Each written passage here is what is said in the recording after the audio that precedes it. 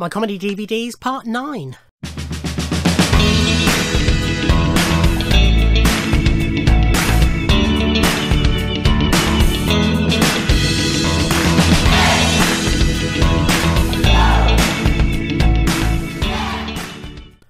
Ahoy, ahoy everybody, and welcome to part 9 of a look at my comedy DVDs. So, we've got stand-ups, we've got sketch shows, we've got sitcoms, we've got films, we've got various other comedy-ish bits. Let's carry straight on with an audience with Billy Connolly. So, in my last part, I showed a 2-show DVD set for Billy Connolly, and I mentioned here that this is probably my favourite thing that he's done. Just really strong stuff on here. As I say, probably my favourite thing that Billy Connolly's done. More Billy Connolly. So although I said in part 2 that, you know, I really like, you know, I admire him. I think he's really funny. But I do find a little goes a long way. As you can see, I do have a fair bit of him. This is another twofer. So this has got Billy Connolly live from somewhere. Haven't got any dates on here. And also Billy Connolly live 1994. But yeah, as I said, you know, I do find him very funny, but over an hour and a half, hour 20 minutes, whatever it is, hour and a half in these cases, show, I do find myself flagging at times. Then we have Al Murray the Pub Landlord live at the Palladium. So in previous parts I've shown a number of Al Murray DVDs, both live, chat show and his sitcom. This is obviously is more of the same. As I've said before, he is a masterful stand-up, but you need to realise he is playing a character. Okay, this is At Last, a 1948 show. So this is a 2 DVD set of, at the time, recently rediscovered five recently rediscovered compilation shows, I think from Sweden or somewhere like that. So the series, there's 2 series of it, I think. I won't do that, that's too far back. There were 2 series of it, I think, if I remember correctly. It was a show put together by David Frost for his Rediffusion Studios.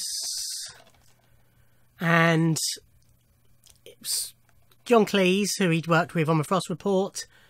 Graham Chapman, who was obviously John's writing partner, and they wrote for the Frost Report as well. Tim Brooke Taylor, again, right on the Frost Report, went to university with John and Graham.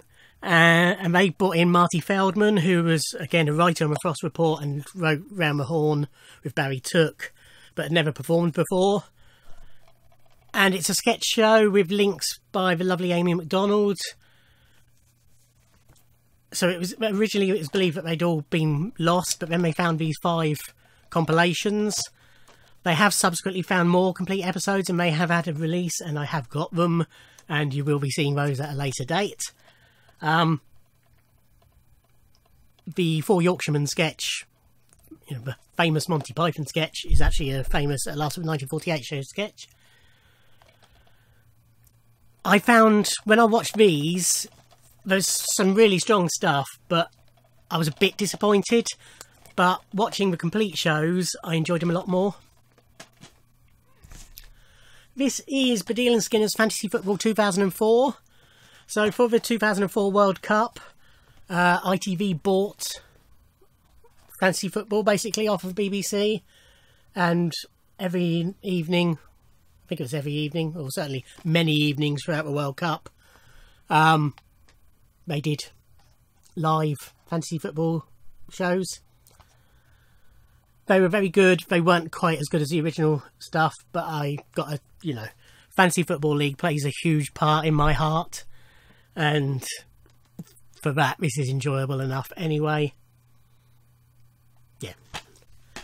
On a related note, we have Baddiel and Skinner Unplanned, live from London's West End. So this started as an Edinburgh show, where basically Frank and David would sit on a sofa in a theatre and talk about things that were suggested to him by the audience.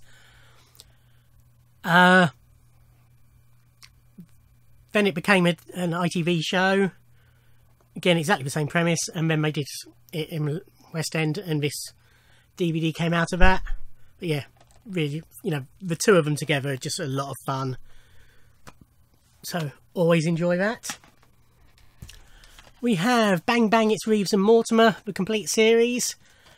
So, they've done Vic Reeves' Big Night Out on Channel 4, and then signed by the BBC, and they did The Smell of Reeves and Mortimer on BBC Two. Then 3 years later, after they'd done Shooting Stars for a bit, they came back with another sketch show, and it's Bang Bang, It's Reeves and Mortimer. It's all very similar style-wise, it's them with a desk, with linking characters and sketches appearing. But as always, some really funny stuff. I just absolutely love Reeves and Mortimer. Great stuff. Some more Jasper Carrot. So I showed some Jasper Carrot part 7. This is Beat the Carrot, which was an ITV special from 1981, recorded at the London Palladium. Sort of a best of his stand-ups, really. It's only 50 minutes, but it's really good stuff. We have A Bit of Fry and Laurie, the complete first series. So I have shown later series previously. So as I've said before, when they're in each episode, they sort of got two really great sketches, moments, a lot of decent stuff and a couple of bits that really don't really work for me, but overall really strong. We have Alan Partridge Presents the Cream of British Comedy official bootleg, raising money for the Teenage Cancer Trust. So this was a charity gig at the Royal Albert Hall, raising money for Teenage Cancer Trust. So obviously Steve Coogan, Ricky Gervais, Rob Brydon, Rich Hall, Simon Pegg, Noel Fielding, David Williams and Matt Lucas, and others, I think. But it's just, a lot of fun. We have Ali G I, which is a compilation of... Sorry, it's rattling. It's a compilation of highlights from the Ali G show, which is the chat show that he had on Channel 4, plus 30 minutes of unseen and unbroadcastable material. And also making his DVD debut, courtesy of Kazakhstani television, we introduced Borat. Yeah, lots of funny stuff on here. I really liked Ali G. I mean, I like a lot of Sacha Baron Cohen's work, but Ali G, the TV series, I really loved. This is the movie, Ali G in the House.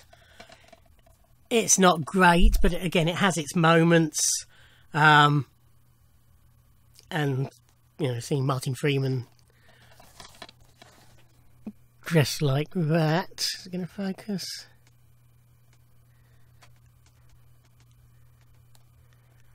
I think you can make him out anyway. It's always seems a bit strange given what he's gone on to do. But yeah, it's okay. More Al Murray live stuff. We have My Gaff, My Rules, which was his first live DVD. As I've said before, very clever what he does, very funny stuff. This is another one. This is And a Glass of White Wine for the Lady. And Giving It to Both Barrels live. So, all really good stuff. Another Bit of Fry and Laurie. This is complete second series. So, what I said before. Let's grab another card. Let's do these. So, these are wallet size DVDs. This is a combination of mainly, in this case,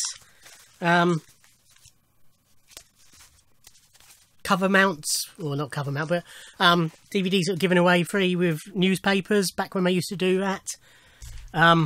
Working in a garage that sells newspapers, at the end of the Sunday or Saturday, on the occasions are in on a Saturday, any unsold papers, they don't want the DVDs back, so we just helped ourselves to them. So I picked up a few things, including the film of Up Pompeii. Nearly, I think all these I'm going to show you They're pan and scan, they're not widescreen or anything, which is the only real downer on them. But yeah, I like Up Pompeii a fair bit. Clockwise, which is a brilliant film. I must get a proper version of it because again this is pan and scan, but I'm going to say no for nothing. Okay, this isn't a freebie. So this was bought from Go Faster Stripe, who I've talked about before when I showed the Fist of Fun DVDs, and the reason they sort of got involved with both Richard Herring and then obviously releasing Fist of Fun was because the first thing that they put out was Stuart Lee's 90s Comedian. So basically he released 2, I think, stand-up DVDs through proper studios, and then they decided they didn't want to release this one. So Chris Evans, not that one or that one, who owns and runs Go Faster Stripe, said we'll put it out, we'll record it, we'll put it out, because he wanted to see it basically. And so a whole video label or DVD label was born. Love Stuart Lee, hilarious stuff. This is another freebie. This is Jeeves and Wooster. So it was, part 1 was in the Saturday Telegraph and part 2 was on the Sunday Telegraph, but for some reason I never got this part 2, so I've only got In Court After the Boat Race. I remember not particularly enjoying it, and it sort of put me off watching them, but I must watch them at some point. This was free with FHM, so I would have bought FHM with this in it. FHM Stand Up Heroes 2009. So it's just compilation of clips from the comedy DVDs that were coming out for Christmas 2009. So we've got Russell Brand, Ed Byrne, Jimmy Carr, Russell Howard, Stephen K. Amos, Johnny Vegas, Rod Gilbert and Al Murray. So a lot of that stuff I have got the actual DVDs for. So this was another one. This was given away the Sunday Mirror. And it's an episode of Some Mothers Do Have Them and an episode of Dad's Army. Keep Young and Beautiful and The Psychiatrist. I have the complete Dad's Army set, so I have that properly, but that's the only Some Mothers Do Have Them I currently own. Not that I'm averse to owning it, I just never got round to it. This was free with the Sunday Times. Again, problem with this is that it's in pan and scan, not widescreen. So this was How to Get Ahead in Advertising, which was Bruce Robinson's follow-up to With Nail and I. It's not a sequel or anything like that, but it was what he did afterwards. So Richard E. Grant plays an advertising executive, and he's got writer's block basically, and he develops a pimple on his neck which grows and grows and grows and becomes a second head and then takes him over.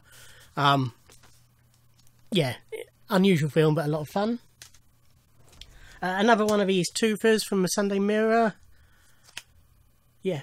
Hancock's Half Hour, The Lawyer, and Steptoe & Son, The Diploma. So again, Hancock's Half Hour, I have everything that exists on DVD. Steptoe & Son, again, never got round to, but not averse to. From the Saturday Mirror, because on the back is Coming in Tomorrow's, and it's the Dad's Army one. We have Roy Clark's Keeping Up Appearances, The New Vicar, and One Foot in the Grave, Dreamland. Both series I never loved, but I could always quite happily watch. This was given away with something, but I can't remember what. I can't see it said anywhere. It's on behalf of British Heart Foundation. I can't remember what it was given away with. It might have been a woman's magazine or something like that, which I ended up just buying, giving Mum a magazine and keeping a DVD. This is the Angina Monologues. Victoria Wood live show, I think it was, in aid of BHF. But Katie Brown, Julia Davis, Izzy Sooty are also on this. But it was good. Free with the Daily Telegraph, we have Chaplin, the Richard Attenborough film starring Robert Downey Jr. This is in proper aspect ratio. Really good film, Chaplin. Enjoy that a lot. And this is another Go Faster Stripe release to end this part. This is a magnificent Kevin Eldon, Gosport's own. Kevin Eldon is titting about. So this is in black and white. And it's his only, I think, stand-up show he ever did. Some really funny stuff in here, as you may have gathered. I have a lot of time for Kevin.